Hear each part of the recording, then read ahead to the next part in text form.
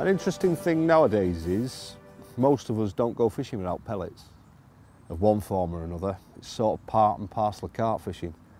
So we'll have all manner of pellets for baiting up, putting in your bag mixes, but how many of us actually use them on the hook when we're carp fishing? Not many of us, because we're scared that the pellet's going to go soft and we're going to lose it, and which is often the case. Even the big 21 millers or the 20 millers, the halibut pellets, they only last maybe 3-4 hours on a rig. So you can bait up with them, very effective bait, and then you need a hook bait to go with them. So Enterprise, with this in mind, have brought out the various sizes of the pellets. You can get them all the way down to even the small, you know, 4-6 millis. But these are the bigger ones I'm showing you on this occasion. So you might go somewhere in France, for example, where you've got nuisance species. You might have poisson chat, the small catfish that are a pain. Crayfish again. In the UK, we've got a lot of problems with crayfish. So you've got the plastic pellet, which is buoyant. You can get sinking ones as well, by the way.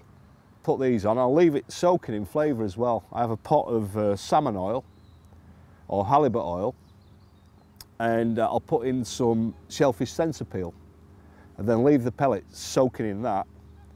Very effective. The plastic absorbs the flavour very nicely. Use a kind of blowback rig, and then I can, depending on how I want it to sit, I can put a shot on there.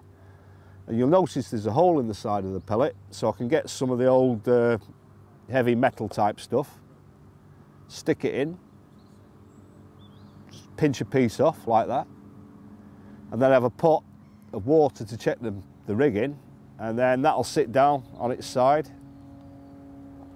You know, take the shot off, and you can choose what buoyancy you want on the rig itself. I prefer to mount it lengthways like that as well.